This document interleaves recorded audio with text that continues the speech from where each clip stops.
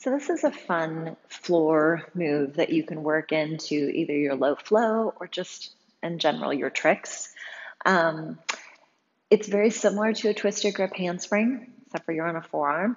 You don't have to have a handspring to work on this move.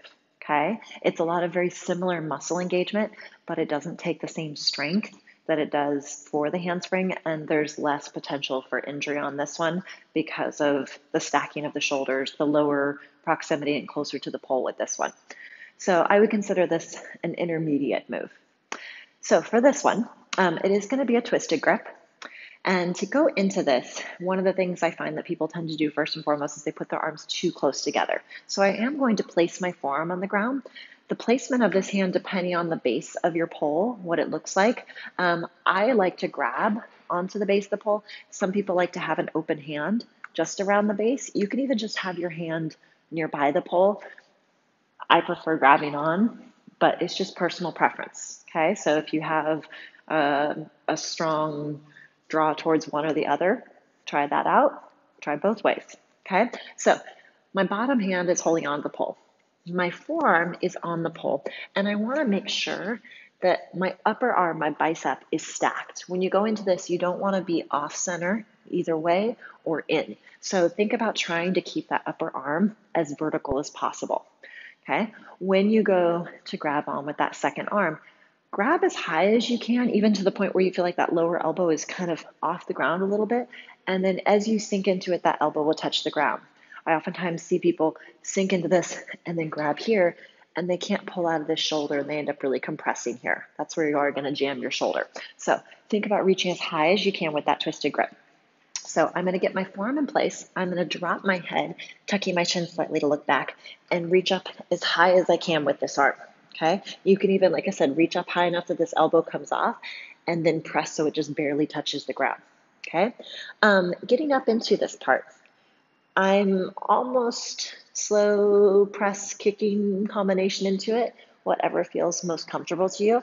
And my shoulder is next to the pole. I don't want to have the pole behind my shoulder. I've got it just next to it to the outside. Okay, so I'm looking back. The same leg as hand is going to kick up and go around the pole into a straddle V, very similar to a regular handspring. Okay, so I'm going to get up on my toes, walk them in as close as I can. This leg kicks, and then think of rotating to face the pole. Then the inside leg is going to touch the pole. Okay, so I'm squeezing with this inside leg. Once that leg is in place, the second leg can come over. As soon as it clears, bend, release the bottom hand, and bring it out. It's basically a knee hook from a handspring. Same motion as we would do from up high for those of you that have done that. So the mechanics of where the legs are going. And I'll go through a couple of modifications for some of you that this transition is maybe you're not quite there yet, but some kind of stepping stones that you can go to work towards it. When you go into your straddle, initially my torso is facing this way, kind of sideways to the pole. When I get up into that V, I want to think about turning my hips to face the pole. Okay, and then once I get that hips and shoulders, I want to bring the same leg as my top arm. In this case, it was my right hand, right arm. I want to think about bringing my thigh in to touch the pole, which means also my shoulder ends up coming into contact with the pole as well.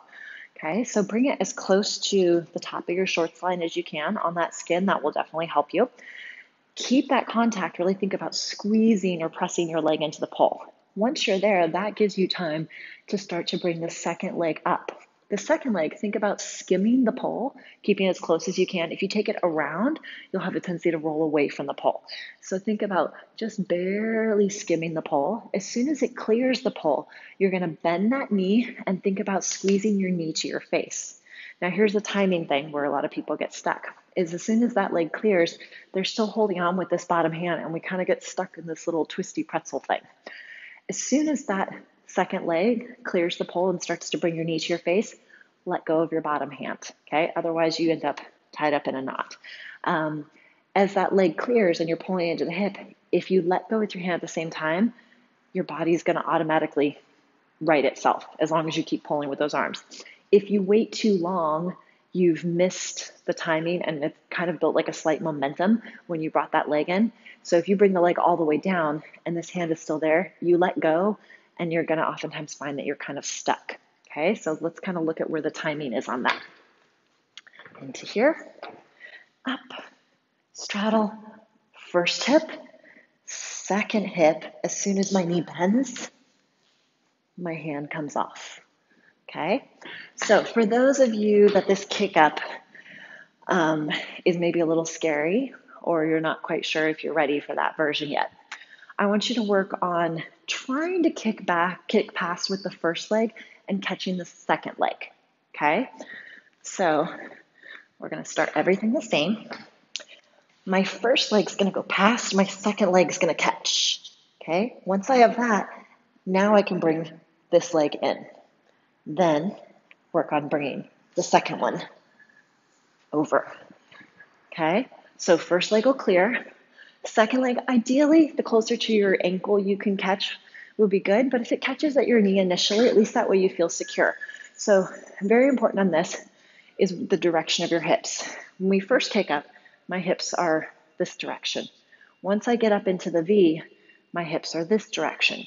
And then when I take that second leg over, you want to think about tipping your hips so that your belly button is towards the pole. So really think like as if you're doing like a cradle spin or a tuck spin, that you're curling around the pole. Otherwise, the tendency with this is for people to roll away. So really think about trying to bring your outside hip and curling into the pole with this one.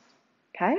So bottom arm, either holding on the pole or down, elbow, make sure that upper arm is stacked, pressing out of that shoulder, make sure you're not sinking. Top hand, reach as high as you can and make sure you're engaging that shoulder, pulling down, same as you would for a handspring. From there, the same leg as arm is going to kick up and over. Hips are going to rotate to face the pole. The same leg as arm is going to touch the pole first. Make sure you feel that contact with your thigh. Once that feels secure, the thigh, which means also the shoulder is going to be at the pole, start to take the second leg over. As the second leg comes over, as soon as it clears, think tuck your knee to your chest, turning your hips to the pole, release the bottom hand, and you can reach up and grab, and that will bring you back up to a sitting position, or you can drop it to a split, however you want to. Okay, so this is a fun little floor transition that you can work into your low flow or just general tricks. Try it out. If you have any questions, please feel free to leave those in the comments below. If you have any requests for future tutorials, I'd love to hear them. Leave those in the comments as well. If you enjoyed this tutorial, please share it with a friend and subscribe to my channel and come back every week for new tutorials. Thank you so much for watching.